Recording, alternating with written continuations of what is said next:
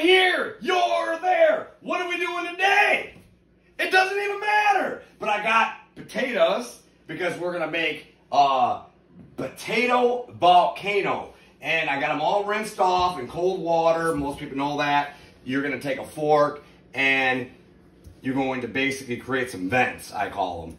And you're gonna, throughout the potato, you're gonna put some holes in it. So I'm using a fork. You can use whatever you want. So now what I'm gonna do is I just got a little bit of butter and I got a little salt, little pepper in here. And I'm going to just lightly coat the potato skin. Why I'm doing, and you don't have to, but why I do that is so I can have just a little bit of, it'll create a little bit of crispier outside peel. You can also do it with olive oil if you choose to, or nothing.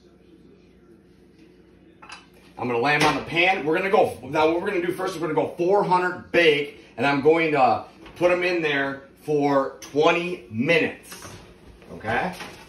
Every oven can, you gotta use your discretion on your oven. So we'll check on them in 20 minutes. All right, so now what we're gonna do is softened cream cheese. I'm gonna use some of that. I'm gonna use some onion. Now you can use as much onion as you choose to, and that's just green onion. And then I'm gonna use, that's 2 cups. All right, now what we're gonna do is we're just gonna go ahead and mix this all in, like so. All right, so I believe the first 20 minutes of them have beat, as you hear. Okay, so now I'll let these cool so you can touch them, okay? Now what I'm going to do is you're going to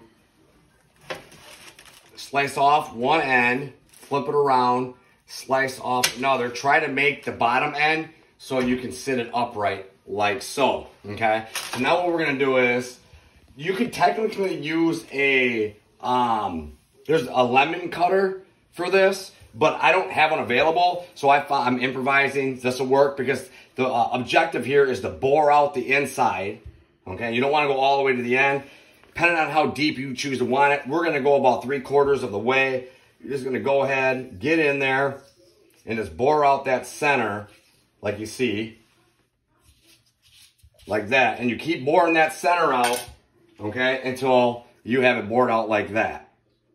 Now I'm going to actually take the potatoes that I bored out because I don't want to waste any, but you don't have to do this. And I'm going to add them in. Remember, we mixed this all up before. We're going to add the potatoes that we bored out into there.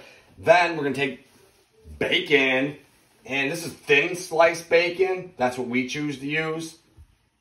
And you're going to wrap the outer of the potato. And I'm going to use toothpicks to start it. And then go ahead and put the toothpick in like that. And then just go ahead and, in a circular fashion, you're going to wrap the bacon. Instead of wasting toothpicks, I'm going to just start another piece of bacon like so. Overlap it slightly, as you can see, like that. And then you're going to follow that all the way around the bacon until it is completely, the peel is completely wrapped. All right, so once you have achieved that, it'll look like something like that. Now what we're going to do is we're going to take our mix, and you can see the potatoes in there, and I got those mixed in as well. And we're going to scoop and put that right inside the volcano. And I'm going to stuff that and make sure it gets all the way down in there, like so. Okay. Like this. And just kind of pack it down in there. As much as you can get in there, and you're going to follow suit. So now that I got them all filled, this should look something like this. And then I reduced my temperature on my oven to 375. Obviously, you got to use that at your discretion per oven you're using. And to keep it on bake, we're going to go ahead and put these back in the oven for 30 minutes, approximately 30 minutes, and allow the potato and the bacon to cook. So it's been 30 minutes. Now we're going to go ahead and we're going to pull it out. Oh, look at these. Okay. Oh. Look at that so far. But we're not done. Now what we're going to do is we're going to take some more cheese.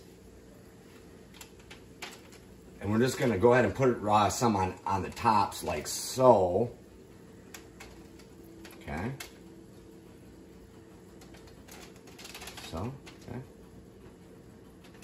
Then what we're going to do is we're going to put it back in the oven for an additional 15 minutes or so. So let's do that. Woo! Looking good. All right, I think it's done. Oh yeah. All right, let's go ahead. Woo!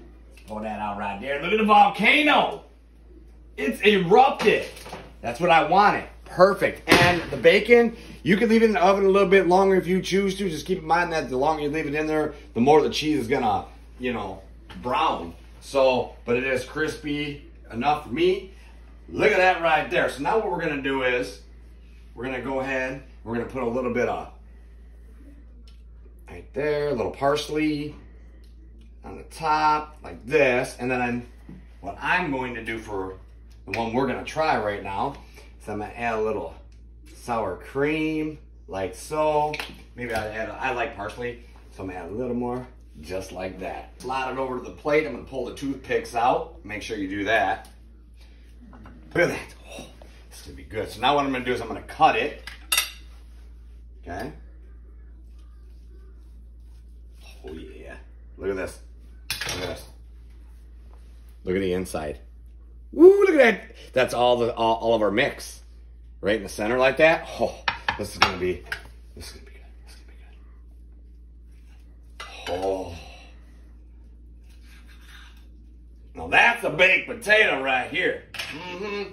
It is. Look at this. Oh, it smells amazing. Woo! Let's try it out. Make sure I get everything in there.